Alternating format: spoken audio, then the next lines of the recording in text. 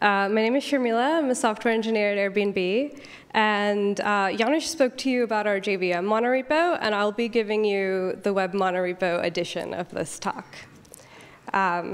So we're effectively done with our migration. However, one of our tenets was that we would not move forward with Bazel unless we were either maintaining or improving performance.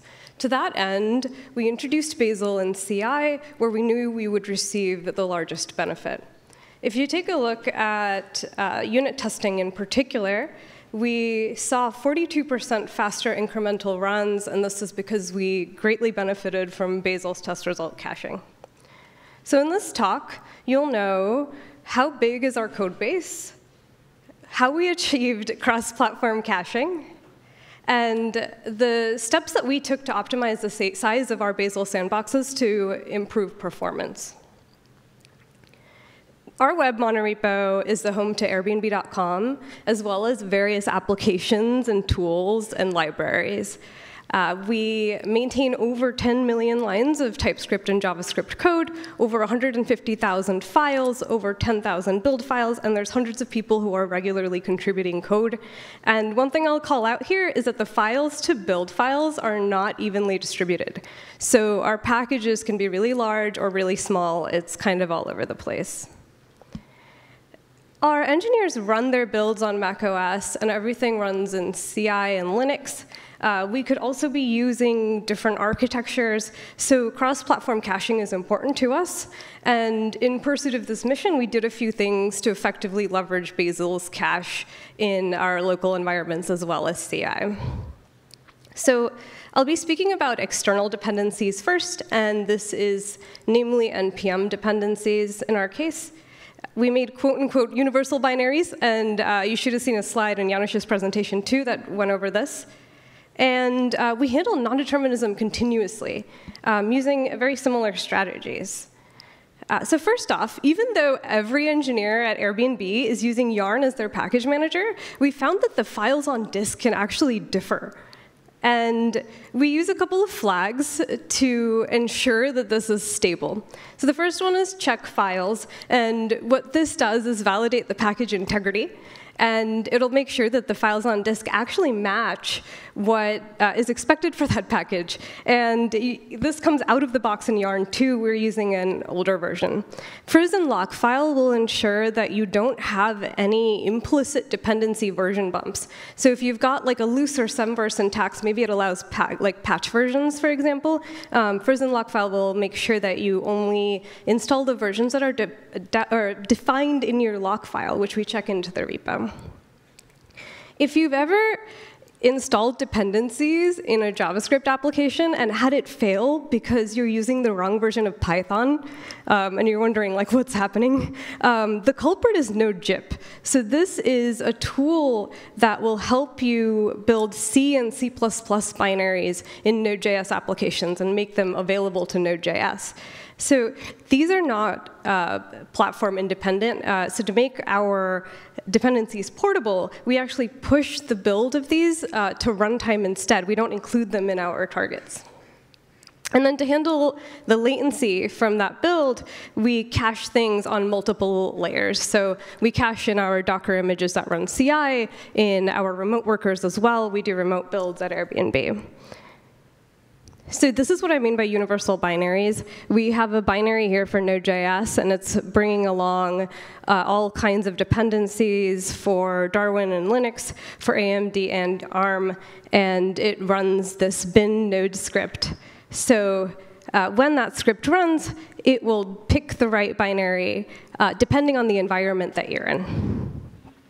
And for non-determinism, this is actually documented in the Bazel docs as well, and it looks like there's some changes coming to this, which is exciting. We diff execution logs. And here, we're using the JSON file because we like working with JSON. And the output looks something like this. You'll see a bunch of command args, inputs, outputs, their hash, and the size of each input. And then we have a script that we rolled internally. It's just called exec_diff, and it'll give you some nice output that looks like this. And I just want to say that this is not just for like a platform difference. We run this continually in CI by running 2 uncached builds to catch any non-determinism that creeps up. So even though we're achieving cache hits, we still found that our sandboxes were too big, our targets were really large, and we were taking too long to build, essentially. Our performance wasn't exactly where we would like it to be. So I'll talk through a few strategies to optimize the size of our inputs. And these are going to be a little JavaScript specific. So we use ESLint as our linter. And one of the things we did was do an audit of all our lint rules and prune any of the heavy ones. We use a flag called list files in TypeScript. And we also generate our build files. And I'll give you the web edition of build file generation here. So ESLint is highly configurable. It has a plugin architecture system that allows you to do a lot of different things. So it can operate on a single file. It can also operate on multiple files in the repo or on dependencies. So we decided that an ESLint rule in our repository is not allowed to require any additional files or dependencies to run. And when we did this audit, we found that there weren't many of these.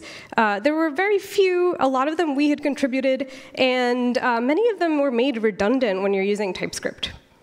This is an example of an open source one. The open source ones usually come from ESLint plugin import. And import extensions is kind of silly to me because we were using this for the sole purpose of not allowing JavaScript and TypeScript file extensions in our import statements. And this one would actually check whether the file existed on disk first before making that validation. So we replaced it with a static check, and it was much faster. And so in the end, our lint target just contains your linter, the configuration files that you need, and any JavaScript or TypeScript files in scope. So I don't know if you're realizing now that we don't have to lint any downstream dependencies anymore. We only lint direct deps. And this resulted in a pretty huge drop-off when it comes to runtime. We saw that our rule got roughly 70% faster. So it went from about 8 to 10 minutes to about 1 to 2.5 minutes on average. So list files is a flag in TypeScript that is used for compilation. It will tell you exactly what files you need to type check a particular project. And we use this to just heavily trim down the size of our type inputs. And we also tar up our types, and this was important for remote execution because we weren't sending lots and lots of loose files up the wire. We were actually spending a lot of time building input trees, and the tar helped reduce that time a lot. And then the resulting target only has whatever is necessary for type checking. So if some project depends on is equal, it's not going to bring in all of the files for that particular package. It'll only bring in whatever is necessary for type checking. And we saw that this made things roughly about 60% faster. We went from about a 30-minute runtime to about 10 to 12 minutes. So lastly, I want to say that this is the same script that's in our JVM monorepo. This is just the TypeScript version. And I have this library here called Lottie. It's an open source animation library from Airbnb. I add an import. I run the script. It adds my dependency to a target and a build file. And this is the version of this particular script that I really wanted to show here. So Lottie has an implicit dependency on a package called Canvas. And Canvas is available in the browser. However, it's not available in Node.js, where our unit tests run. So to express this implicit dependency, I can actually add a comment in my TypeScript file that says Bazel keep canvas, and we'll treat this like an import. Sorry. And when we run syncconfigs, it will generate this into our build file. And if you've used Gazelle, you might have seen keep comments in the build file. This is the same exact concept, except now our dependencies remain in our module code. So if this particular file is moved or deleted, my build file is also updated without the developer having to do any work. This is also really comes in handy if you're dealing with any string configs. So ESLint configs, Babel configs, things that express dependencies as strings, you can annotate them using the same method.